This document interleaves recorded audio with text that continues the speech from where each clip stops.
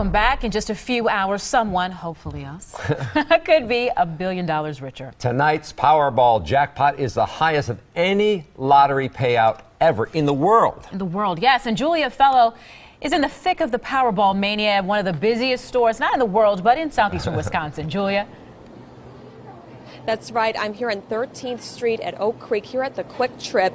And you can see behind me, it seems like they've been coming in by the busloads here. There's 5 registers open, ready to work nonstop here. But before you venture out, we track down the busiest stores to avoid tonight.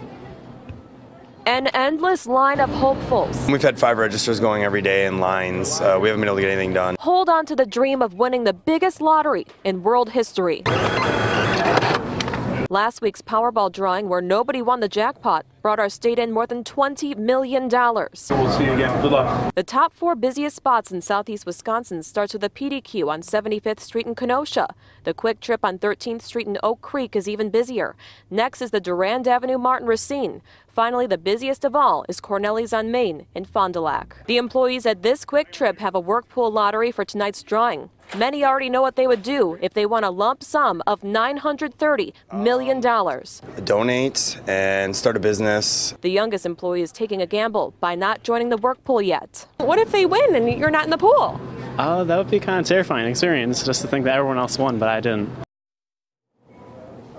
Now, if the pool did win, their odds of winning is actually dismal. It's 1 in 292 million. Reporting live in Oak Creek, Julia Fellow, today's TMJ4. All right. Yeah, I don't like those odds. But no, but the fear of it is why we all pitch in an extra $2, right? Someone's going to win eventually. Well, it seems